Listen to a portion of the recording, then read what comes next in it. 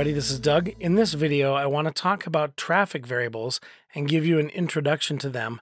And the first thing we want to talk about is how they are going to be referred to as dimensions in Adobe Analytics. Now, in another video, we will also talk about conversion variables, which are also dimensions. So we'll talk about traffic variables, conversion variables, and together, these are dimensions. So to show you here what I mean about the difference maybe between dimensions and metrics, let's look at this web page showing us the weather for New York City. Now you'll see here that on the right-hand side of this page, we have a bunch of numbers, right? We have the humidity, we have how much wind there is, we have how much precipitation there is planned on being there, we have high and low temperature, and these are the metrics. And so metrics are always numbers. They are the numbers that are telling us how our site is doing, or in this case, how the weather is doing. Now, when you look at then dimensions or the variations that apply to these metrics, those are the dimensions. So in this case, the day of the week is the dimension. So in other words, we're saying on which day did it get, to 80, or is it going to get to 80 degrees, etc. So the which one is always a dimension, and the how many are the metrics. So let's look at this actually in analytics data now on a site. In this report, in Analysis Workspace, we have the page names of the pages on our site.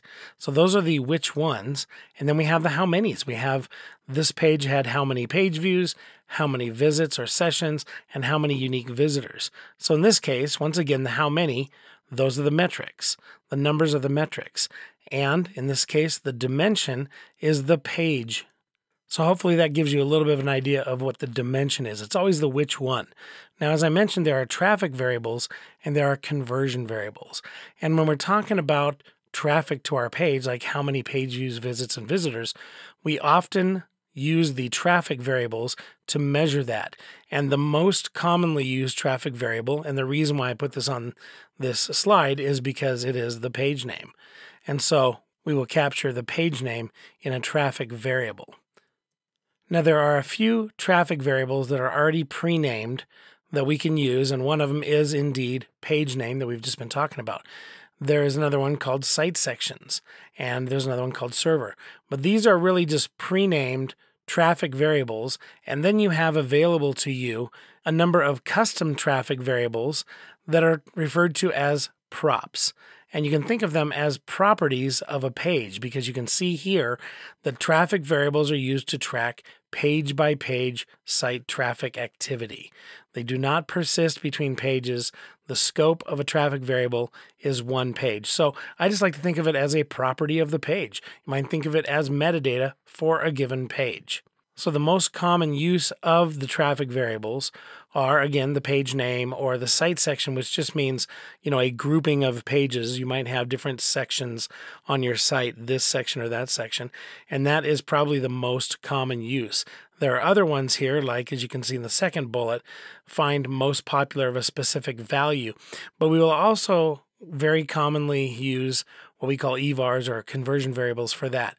So traffic variables are going to be mostly used for page name and for site sections, and then also for any of the values that we really need a lot of pathing on. So in other words, if we want to know how people move from page to page to page, that's the obvious one, then we want to have a traffic variable so that we can have a lot of pathing reports, because those are available to traffic reports. So in this case, we're going to use a page name variable, which is, again, a pre-named prop or a pre-named traffic variable to capture the page name.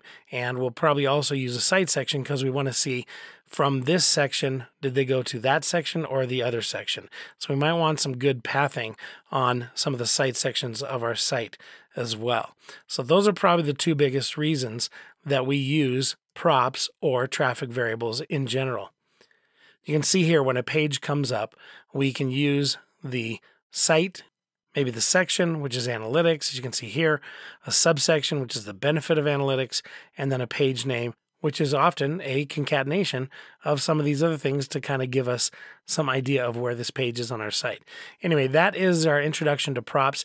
You will probably use EVARs or conversion variables more than you use traffic variables, but again, very important for page names and site sections. In another video, as we move forward, as we decide the business requirements for our site and we start to map those out, we will use props, page name, site section, these kinds of things to determine how we are going to view that data on our site. So stay tuned for that one.